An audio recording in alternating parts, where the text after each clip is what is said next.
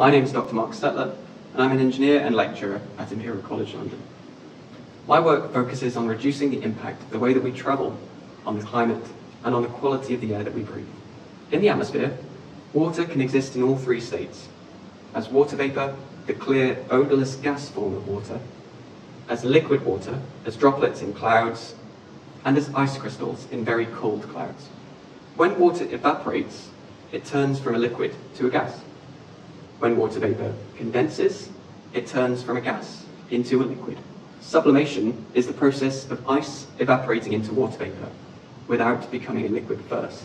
But when water vapour forms ice, either in clouds or as hoarfrost on the ground, it's called deposition. The concentration of water vapour in the air varies from place to place and from time to time. The weather can have a big impact on the humidity of the air. That is the quantity of water vapour in the air. So does where the air has come from. For example, the sun's energy heats the particles near the surface of the ocean, so they start to move around more quickly, and some overcome the forces of attraction and evaporate. If the air was near the surface of a warm ocean recently, then it's likely to be more humid than air that has stayed high up in the atmosphere. When the water vapour in the air condenses, it forms cloud droplets. The warmer the air is, the easier it is for water to evaporate. If cloud droplets form, they can evaporate again immediately, so you don't tend to get clouds forming.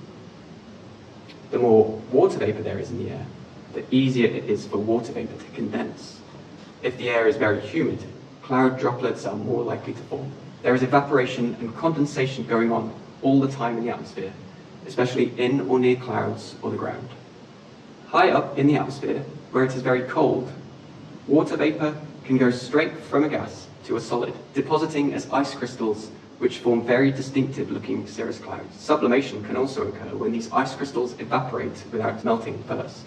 When water vapour condenses into liquid water or deposits onto ice crystals, the temperature of the surrounding air increases because of the latent heat that is released. The latent heat that is released when water vapour condenses or deposits in clouds increases the energy stored in the atmosphere and is the fuel that drives most of our weather. Clouds play a fundamental role in our everyday weather and in climate change. One type of cloud that there is a lot of concern about is contrails, the long, thin clouds you sometimes see trailing behind aircraft. They are produced when the very humid air coming out of jet engines expands into the surrounding atmosphere and cools. Sometimes clouds, these contrails, form, sometimes they don't. The precise temperature and humidity of the air that the aircraft is flying through control whether a contrail forms and how long it lasts. This graph shows that the warmer it is, the harder it is for a contrail to form. But the more water vapour or humidity there is in the air, the easier it is for a contrail to form. It matters because contrails act like greenhouse gases. In fact, contrails may cause more warming than the carbon dioxide released from burning the fuel that the aircraft uses to power its flight. We're now producing very detailed 3D maps of the atmosphere, which will help us guide aeroplanes to fly at altitudes where contrails won't form. Changing the height the plane is flying at by just a few hundred meters might make the difference between a contrail which lasts for hours or not leaving a contrail at all. This should help us to reduce contrail formation and reduce climate change.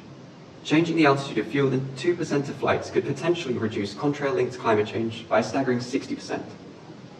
By understanding the evaporation, condensation, sublimation and deposition that is going on in the atmosphere, we can really make a difference to climate change.